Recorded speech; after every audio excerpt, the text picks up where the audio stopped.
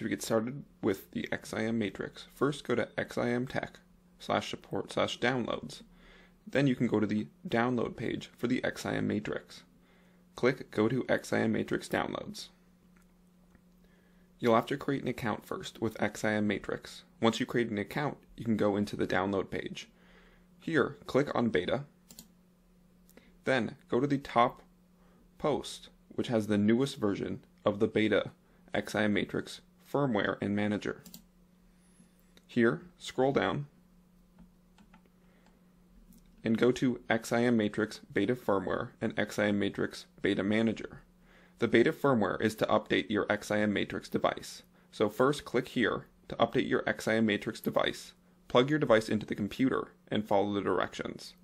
Then, once your XIM Matrix is updated, then go down and download the XIM Matrix Beta Manager program for whatever type of device you are using.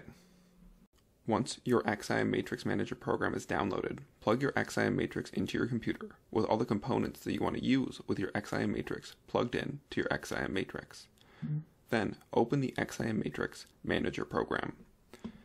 After you open it and configure your XIM Matrix, at the top of the screen, your devices that are plugged in should show up. In this case, I have a trackball mouse and the Xbox adaptive controller plugged in, so those show up at the top.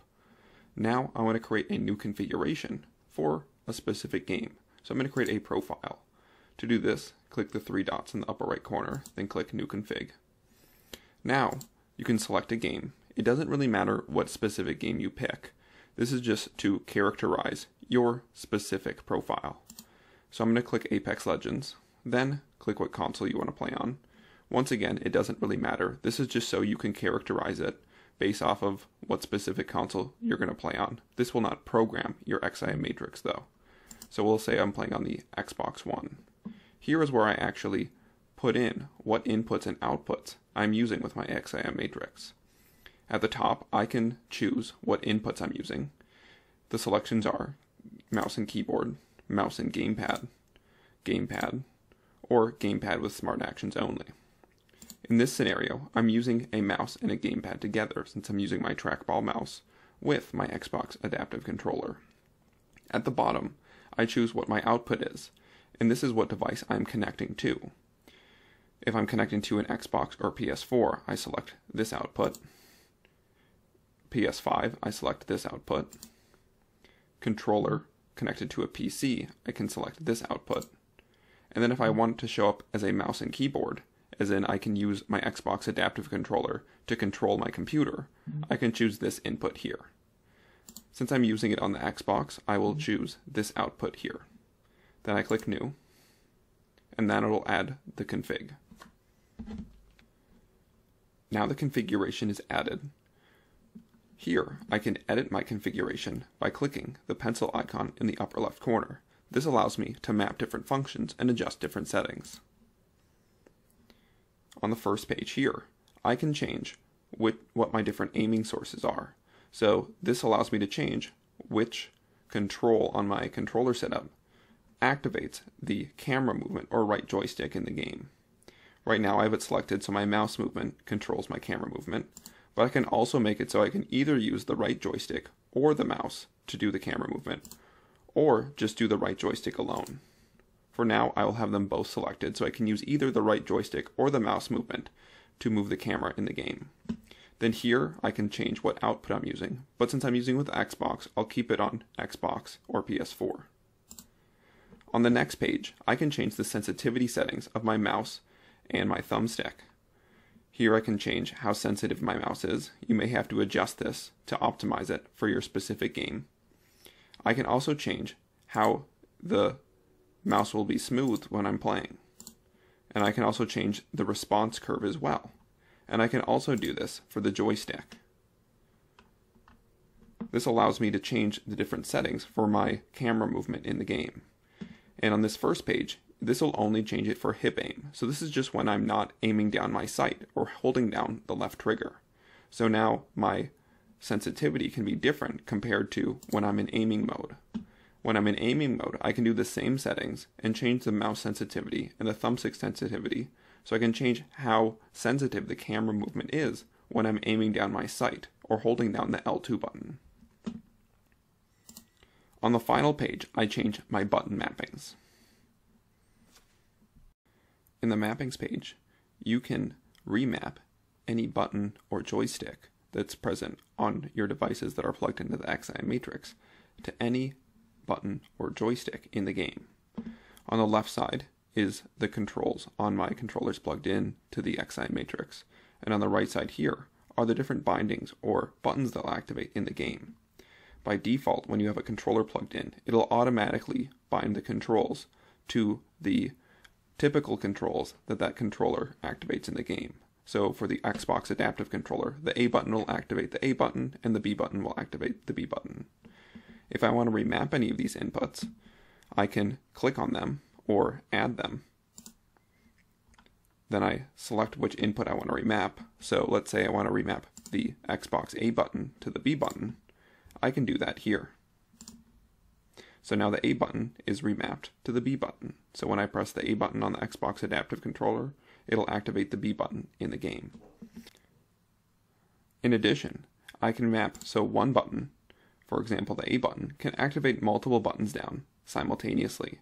So if I want the A button when I press it to activate both the A button and the B button at the same time, I can click Smart Actions Editor, and I can click two buttons. Now when I press the A button, it'll press the A and B button down simultaneously. The Smart Actions Editor will also allow me to program different button functions in. So, for example, if I'm playing a game that requires me to hold down the button for a prolonged period of time, and I have difficulty performing that action, I can program the button to toggle. So now when I press the A button once, it'll toggle or hold down the button for me, and when I press it again, it'll release the button. Now, if I'm playing a game that requires me to repetitively press a button and tap a button frequently in a game to perform a specific action, and I have difficulty performing that action in the game, I can actually program the A button or any other button, so when I press it and hold it down, it will repeatedly press the button in the game. To do this, select on the button that you want it to activate, then click the Smart Actions Editor, and slide the bar at the bottom all the way over to the right. Now, when I hold down the A button on my controller, it'll repeatedly tap the A button in the game.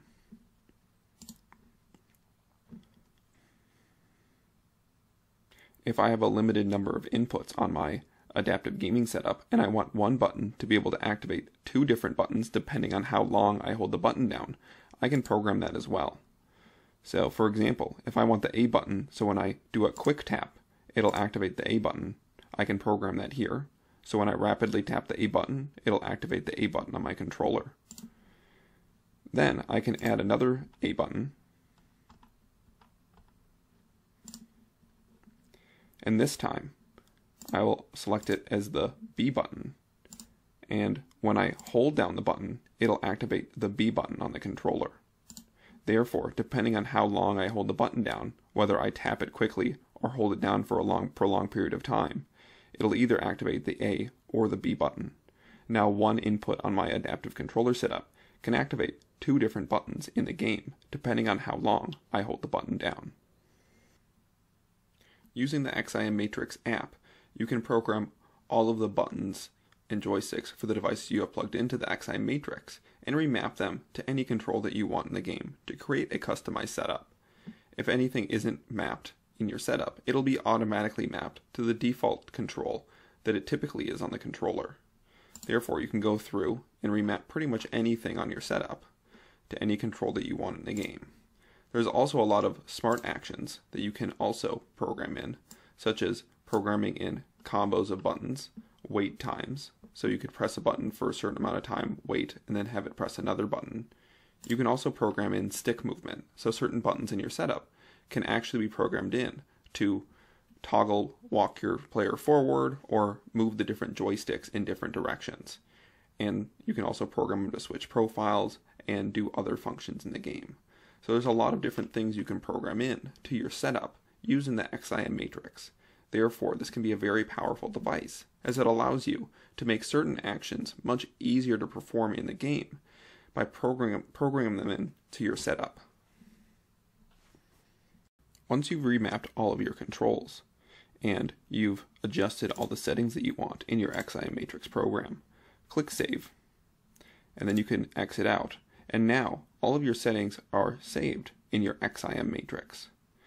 For setting it up with different consoles, follow the instructions on the XIM Matrix instructional manual for how to set it up with the different consoles for your gaming setup.